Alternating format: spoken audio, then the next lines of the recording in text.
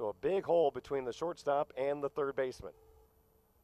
There's a jam shot into center field. In comes Miller. He'll play it on a hop. Rounding third, Gonzalez. The throw to the plate is late, and it's an RBI single for Gavin Sheets, scoring Gonzalez 1-0 White Sox. When the Cubs became the affiliate here in South Bend, there's a pitch right down the middle, an 0-2 taken for strike 3. He has played with Colorado, the Angels, Miami, and Atlanta. He sends one into right center field. That's down for a base hit. Rounding third and scoring is Miller. Ortega will be into second base with a stand-up double, and we are tied at 1 in the bottom of the first inning. Abbott delivers. Fastball near the outer half. Strike 3 called. Strikeout number 2 for Abbott.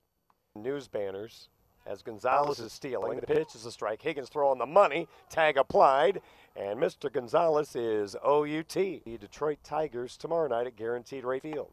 Adolfo swings through a 91-mile-an-hour fastball and strikes out for a second time. Patrick Wisdom is a very handy player to have in your organization. Can play first and third base and has plenty of power. Wisdom sends one to deep left center field. On the run is Sheets. He looks up and adios! A home run for Patrick Wisdom. Deep over the left center field wall. It hit the concourse and bounded toward the Ivy Apartments in deep left center field, and the Cubs have a 2-1 lead on the home run by Wisdom. And about that power, there it was. Abbott, the pause and the pitch. Breaking ball, Hernandez swings and misses, and Corey Abbott, probably his final pitch of the afternoon. He takes his lead off first. Birdie, fastball, sent it toward the right field corner. That's in for a base hit and goes all the way to the wall. Can Alcantara score? He's rounding third. Relay throw from Hernandez bounces in. Close play, but safe at the plate. It's an RBI double for Ian Miller. Cubs lead 3-1 in the bottom of the 5th inning. 2-1. He does, and he strokes it to deep center field. Gonzalez going back. He's turned around. He reaches up, and he makes the catch as he loses his balance on the warning track and hauls it in. Williams has also spent time with the Phillies organization, and he's caught looking on a fastball near the inside corner. And the next pitch. Strike 3 called. Good morning, good afternoon, and good night.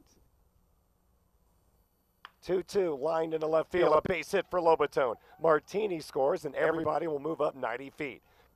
His first pitch.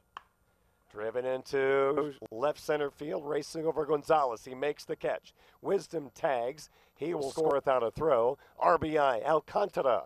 And the Cubs lead 5-1. There's a hard hit ball to left center field. It's tailing away from Miller. He'll watch it hit halfway up the wall in deep left center field.